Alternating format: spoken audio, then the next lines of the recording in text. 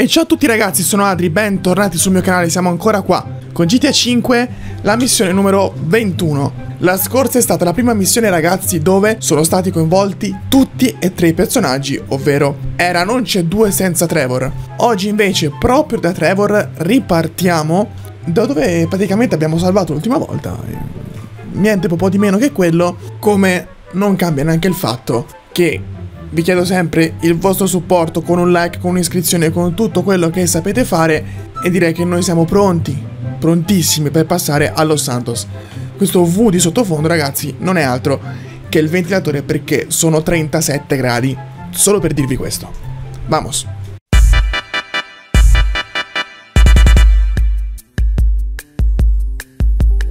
Oh Trevorino, è giorno e io a sto punto però andrei qui per volare a Los Santos ragazzi, perché cioè, col cazzo che spreco 8 minuti della mia vita per fare la traversata con la macchina, cioè capite bene, ecco. Ecco, questo potrebbe essere un mezzo potenzialmente buono per andare a prendere un elicottero, un aereo, quello che sia. Insomma. Si è messo a sparare il coglione! Che è?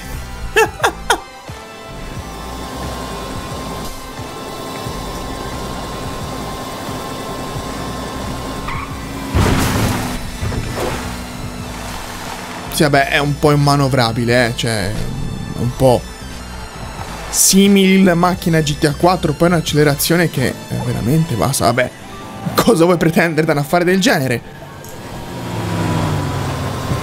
È vero anche quello. Comunque guarda, basta che tu mi dia un mezzo che vola, poi di cosa si tratta?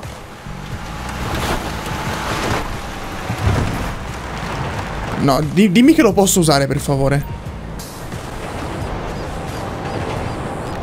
Non voglio il volo acrobatico, voglio qualcosa che voli. E quindi niente, sta per succedere quello che non volevo che succedesse, ovvero farsi la traversata.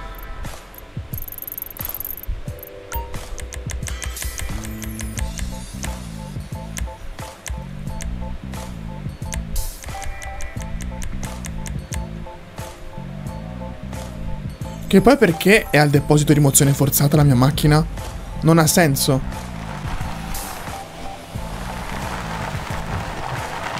Sì, non ci andrò con questo, tranquilli. Tranquilli.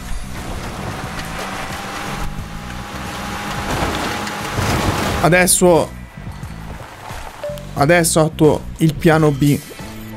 Che non è Cheng, ma sono i taxi. Dato che c'ho soldi, attuerò questo piano. Stay where you are. I got a driver right around the corner. Wonderful. Speriamo che lo sia allora.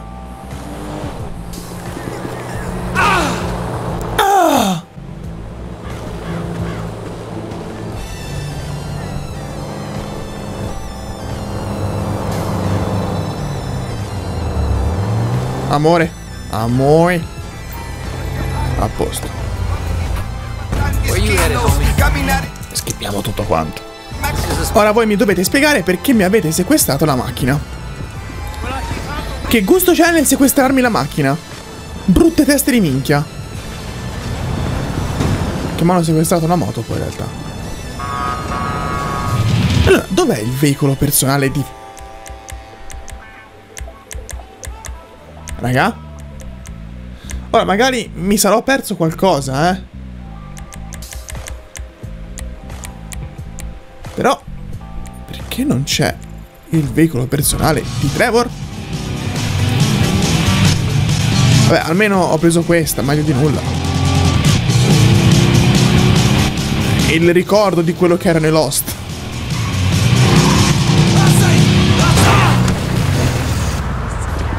Fantastico. Che poi te li sequestrano, no? Cioè, è divertente perché te li sequestrano. Ti vengono considerati veicolo personale. Devi pagare per il riscatto. Però se ci sei a giro e li distruggi, o ti vengono distrutti. Who the fuck is this? The guy keeping you out of the gas chamber. Townley's on his way. We need to talk face to face. Warehouse off Dutch London and Banning. Oh, we can do more than talk, my friend. E niente ragazzi, inaspettatamente abbiamo una missione, meglio. E quindi forse tutto quello che abbiamo fatto ne è valsa la pena. Posso cambiare personaggio. Invece non lo cambio personaggio. Forse facevo meglio a cambiarlo. Dicevo, ti vengono distrutti e non ti ricompaiono, non ti ridanno nuovi, come per esempio il veicolo personale o la moto di Franklin. No, cioè se io compro una macchina, da quel che ho capito, magari mi sbaglio, compro una macchina online, li distruggo, sono cazzi miei. A GTA 4 questa cosa vale 2 volte. Comunque niente, potevo cambiare personaggio, ma me la sono presa con calma, perché poi tanto mi piace godermela. Mikey? You gotta quit that shit, man. Yeah, I know. I take speed mostly, and look at me. Boom! Best shape of my life.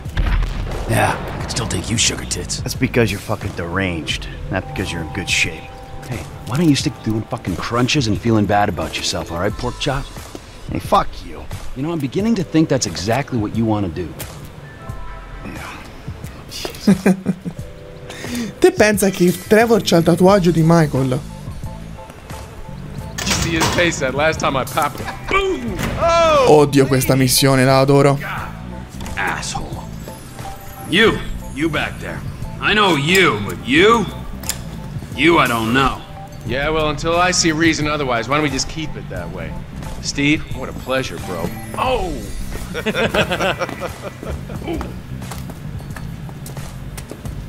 He reminds me of one of those guys you see advertising pills for middle-aged men that can't get erections. Hey, Devin Weston is a very good friend of mine, so why don't you watch your tongue? Because let me tell you something, that guy gets more tail than, than a tail catcher. I have to fucking remember that line. You, where did we meet? Nowhere, pal. Yeah, we did. Hey, up. What are we doing here, huh? This. Please, keep this little bastard away from me. Quello catturato nella missione scorsa, adesso make sense. It's okay, I've got some new friends here now. This is Michael, and this is Trevor. No. Now our friend here. No, già lo sa. He doesn't know I don't know anything. I don't know. I already told nothing. Nothing. I don't know anything. Please. Con la gaffa. Che animali. Huh? Azerbaijanis. I do audiovisual, high-price audiovisual. It's top man, good price, VIP. No? You're a fucking spy. And the asswipes at the agency know this. So I need to know, what did you tell them, and what did they tell you? I told them what I tell you. Uh-huh. What? Hey! Whoa, what is this? A house in Rockwood Hills. The man who owns it, he works at the consulate. Oh, that's all I know. That's it. Ora lo ribalta. That's it. I go. You're gonna make him speak. No. You two are gonna drive up to Rockford Hills. No. And when we find out which man is the man with the problem, you put him down. Because I'm tired of these fucking nitwits at the agency. Ovviamente a torturarlo ci rimane Trevor, giustamente. Fuck is all this, huh? I think it's a good time, buddy. You know, go for a drive. Wait. No. You get to work, and I'm not here. The guy's your neighbor. Caesar's Place, Rockford Hills.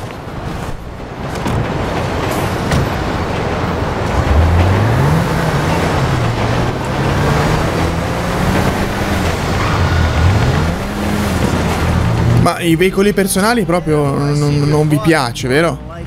I was you, I wouldn't be so critical of who others associate with. So is he gonna be a problem? For sure. But there's nothing we can do about it. If something happened to him right now, I'd be right under a microscope. An electron microscope of bureaucratic shit. Ah, Make it very difficult to keep old secrets. Oh, well, boo for you. You know who else is having trouble keeping secrets, asshole? Me. After you brought Trevor in on this. I only brought him in after you put out your press release. Townley's taking scores again. The Los Santos reaping if we didn't control the situation. Oh, you screwed up my car! Ho aperto il mare come Mosè. And he'd unearthed this connection, then what? Then Trevor flips out, beheads me, kills my family, or raises them as his own. I don't know which is worse. Anyway, any of that could happen at any time. Slow down. Let's think this through. What does he know? He knows I'm alive. He knows I got money. And now he knows I'm working with the FIB. Does he know how long you've been working with the FIB? How long? The fuck does that matter? Either you were working with us before the Cash Depot job, you walked your crew into an ambush, one of them spent 10 years on the run, and the other landed in a federal penitentiary. Or we stumbled on the Cash Depot job, Brad went down, you went down. Comunque, Michael sta facendo la stessa fine di Nico, eh? Lavorare per l'FIB. Praticamente la cosa che più di tutti viene combattuta in questo gioco, in un modo o nell'altro, si ritrovano coinvolti. Incredibile. Comunque siamo arrivati. This is bullshit. This place, Davey, they've been shooting the real cunts of suburbia here the last few weeks. No way that's your guy. Shit. You are kidding me. I'll call Steve. Wrong house. This guy isn't our guy. Okay. You sure you don't silence him just to make sure? If we're silencing someone, we're silencing the right someone. Get me another address. Hey, you want a coffee? Turns out that was the wrong Azerbaijani. We need a new address from Mr. K. Che bello. Allora, se siete sensibili, chiudete sto video. Davvero. Io lo farei perché sono un caga sotto per alcune cose. Please, look at me, please. Partiamo dal peggiore. L'estrazione del dente, almeno ce la togliamo subito di torno. Please don't.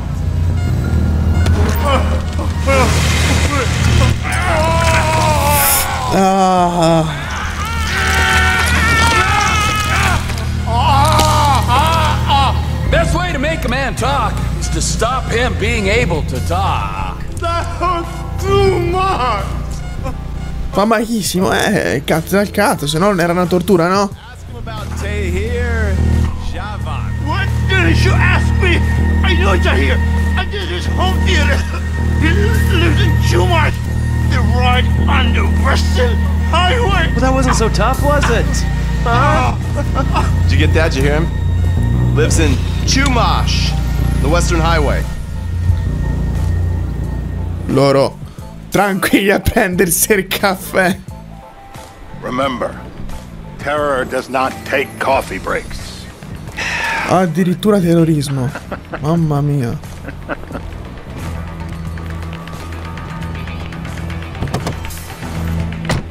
Sincro.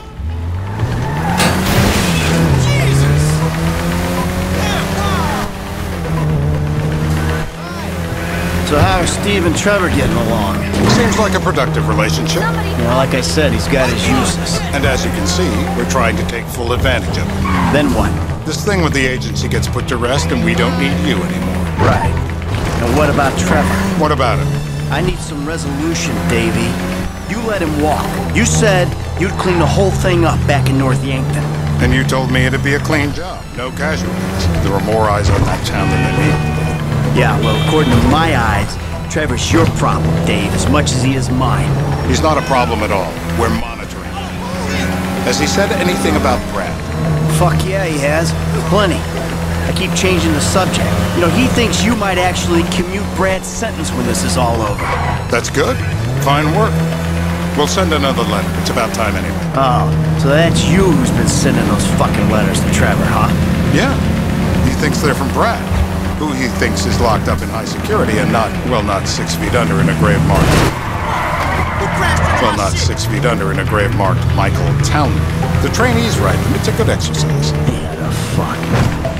How'd that get started? A posto. Stavo leggendo i dialoghi anche un po' per rinfrescarmi la memoria, ragazzi. A 5 anni non gioco a sto gioco.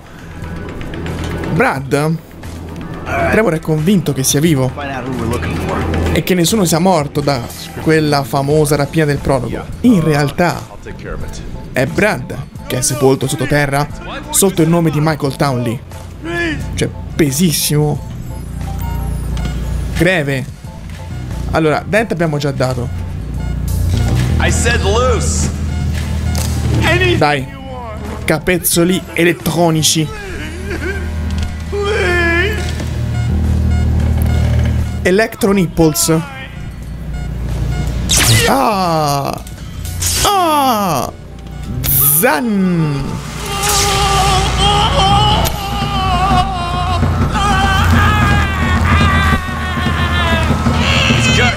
Quit it! You see his face when I did that? Hey. Now. Chissà se avessi tenuto premuto. I got kidnapped. The second That's what we were afraid of. So, Yeah, this guy we're after, what does he look like? I was built. I was like. Zì, ma di tutto così non ti fai torturare, no? Così difficile. Middle height, middle build, whatever. He's dark, okay? He's Azerbaijani, for God's sakes. Look around. That enough for you?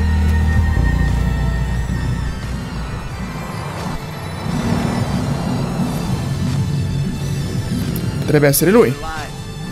You see anyone down there who might be an Azerbaijani? Fuck do I know? You might be an Azerbaijan for all I know. What's one look like? They look Eastern. Half this town looks Eastern, Davy. You got the fall of the Shah and the collapse of communism to thank for that. Anyone stand out? No, they all kind of blend in. Make a call, Dave. We're gonna need some more info on this guy. They're having a party down there.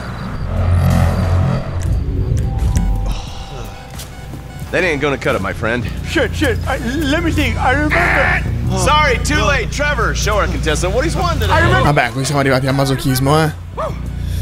Allora, una bella rintronata. It ain't even the biggest tool in the room. What? Oh, it's going to hurt. Nutcracker. Ah. So what have you got for us? We need Trev to shake up your memory again? No. He's got beard. He's got bushy beard. I think you're making this up. No, I'm not. No. Yeah? I'm telling the truth. Bushy beard? Got any beardy types at this party? Huh? Because that's all Mr. K's given us. No. You know, I'm thinking maybe we ought to just take 2 bullets and put them in our Please, informant no. and just call an airstrike on Chumash Beach. We're back in. Give me some eyes. Ce n'è 2 con la barba. Who am I looking for? Steve's saying beard. What do you got? Anything specific? C'è questo, ce n'era anche un altro. Let's start at Mountain Men and we'll work our way down until someone fits the profile. There's a few beards at this party. Vinewood's full of weak chins. Place is famous for it. Damn. Beards are in fashion in Chumash. Land of beach hipsters. We need more. It's gonna be a long E adesso until you give us some intel on our target. il gran finale. Forse quella più leggera. Cioè, comunque è una tortura, eh. I don't know. Trev, maybe one more time, just to be sure. Dai, t'ha detto che fuma. I told you, he smokes. That's all I know. This is a mental battle, my brother. You gotta convince yourself you're not gonna drown. I will drown. I will. Say this. Torturer. Ovvio. No. I will drown. My mouth. I will drown.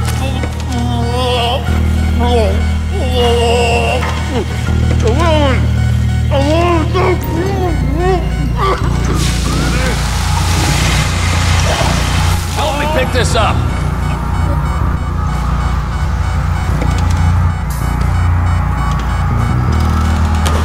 Well, that's what happens when you put the body through the ringer. Ah! Peso! Non me l'aspettavo questo, non me lo ricordavo affatto.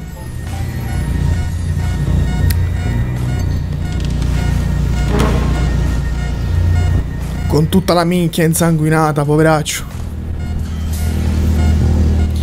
Che poi bastava puntare una pistola alla tempia? Anzi no, perché si sarebbe fatto uccidere. Quindi avrebbe senso. Ok. Chain smoke. And he's left-handed. What's that? Chain smoke. And he's left-handed. Ah, Any of these bearded guys at the party smoke cigarettes. Mr. K says he smokes like a pack of 2 a day. Redwood cigarettes? Thank you, Mr. K. Steve's telling me he chain smokes redwoods. It ain't the cigarettes Che cazzo faccio a sapere se fuma Redwood? Questo è destro? And he's left. Questo è mancino? Oh, now I get it. You're telling me to assassinate a guy because he's got facial hair, a cigarette, and he's left-handed. I'm telling you to assassinate a guy because he's a threat to national security. The rest's details.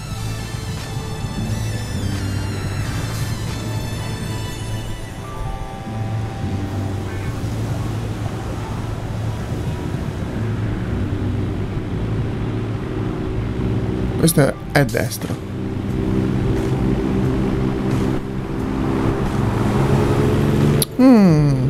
Eccolo qui. He fits the profile. Yep, fits it all the way. I got a good feeling. About as good as you can get while clipping a guy who probably don't deserve it. Now, baby, I got someone. Definitely a lefty. Redwood smoking, bearded, maybe, could be, used to be, Azerbaijani. Good enough for me. Azerbaijani, mi fa morire. Woo! That is a wrap, my friends. Excellent work to the pair of you. Now I got a racquetball game to Che poi tutti gli altri invitati alla festa hanno fatto come i piccioni. Sparato, FUM, spariti. Incredibile. Cioè, tipo, succedesse a me, spero non succeda mai. Mi ci vorrebbero almeno tipo 15 secondi per riuscire a capire cosa è successo, dove mi trovo, cosa sta succedendo. O poi durante una festa, fate voi. Lì come piccioni in piazza San Marco. FUM, via. Don't ask too many fucking questions. Let's go. Get up. Come on, up the fucking stairs. Coraggio. Dove lo portiamo? Oh, il veicolo di Trevor, finalmente. Fuck's sakes. Come on. Let's go. All right. You got a flight to catch. È vero, l'aeroporto. Get you to the airport. Oh, safety first.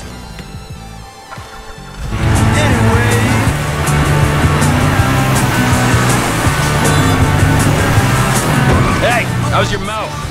It hurts. Can you speak? Kinda. Are you gonna hold it together? I want to go home.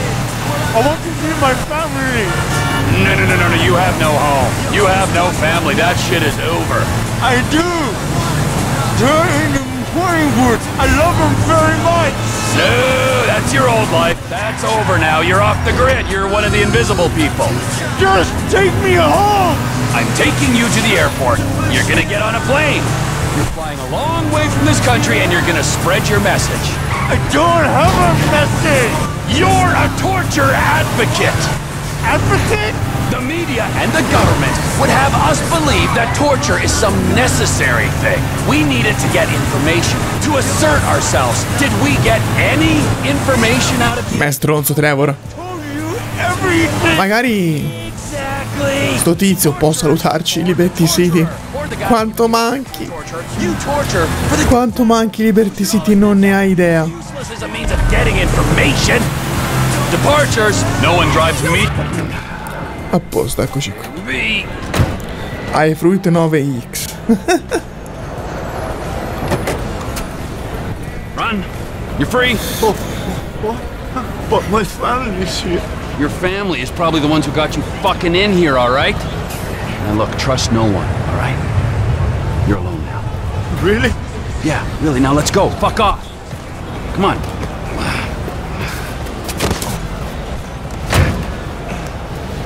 Vabbè, almeno non l'ha imbarcato su un aereo. Può prendere un taxi e tornare a casa. Insomma, se ci arriva vivo in fondo alle scale. Da manuale 90%, don't stop me now. Ho fatto tutto.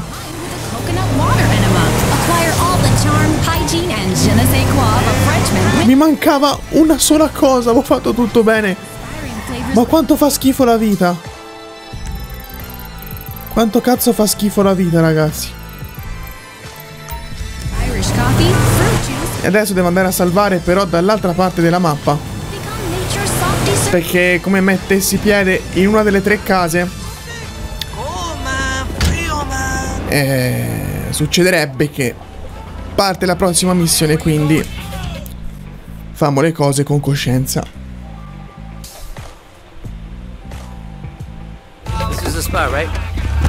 $120, fra. Siete fuori. Comunque vi saluto con questa bellissima immagine di Ron. Noi ci vediamo alla prossima, alla 22esima, e sarà sopralluogo al porto. Ve lo anticipo già. Sempre like, iscrizione, campanella, tutto quanto. Ci vediamo per la 22esima. Grazie ragazzi, un bacione da Adri.